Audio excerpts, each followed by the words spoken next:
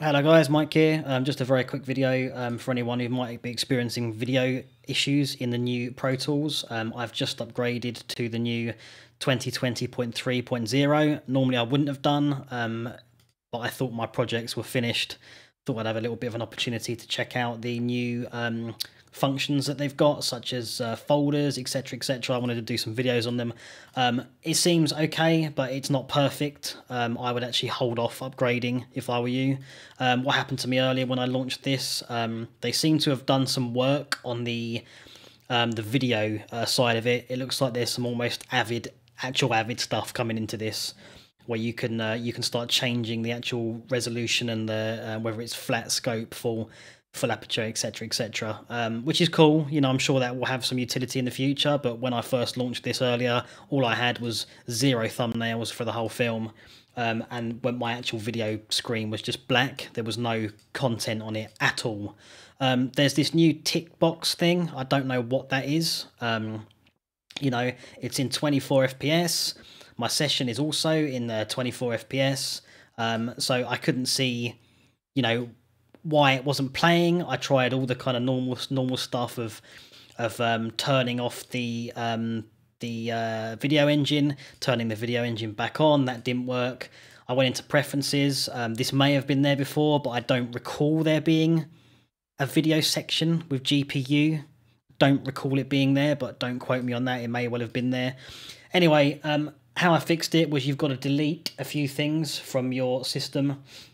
So you've basically got to go, I will link the, I found this basically on the internet, with some chap going mental, had exactly the same problem. You've basically got to delete these folders. So you've got to go into your library application support Avid AVX2 and delete the contents of that folder, and you've got to go to this folder and delete, I just deleted the whole damn folder. When I restarted Pro Tools, I was back in action. So there seems to be some bugginess, without question. But yeah, I'll put that down in the description. Another thing that I've currently found, so I've just done the edits I needed to do. What you now have is, let's say we choose the thing and we want to actually export, so we're going to bounce to a QuickTime. We're getting this error message where it's saying that no valid same as source resolution is found, and we should select the QuickTime settings from the QuickTime settings dialog box. I never remember this being there. Honestly, I don't care about this box. You know, I don't really want to affect or recompress or change the video. I'm a composer. I just want to bounce my score to it, get it off to the director so he can check it out and move on. But now it seems we're sort of having to be forced to start looking in these. Oh, now we've got the spinning wheel of death on us. It's not perfect, guys. I would say if you're working to film right now at this particular point in time, do not download it. Don't touch it, because it's being severely strange. I don't know. Yeah, not responding. So Pro Tools has actually crashed now, just on me trying to basically export my score to a video.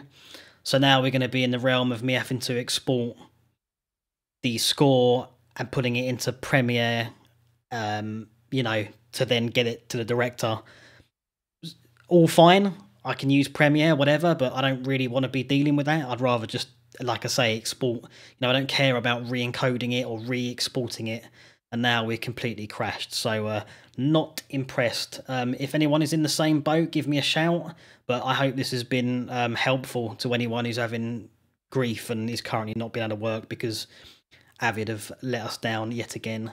Anyway, guys, yeah, I hope that's helpful. Leave me a comment, please, and I'll look forward to hearing if we've got any help for this one.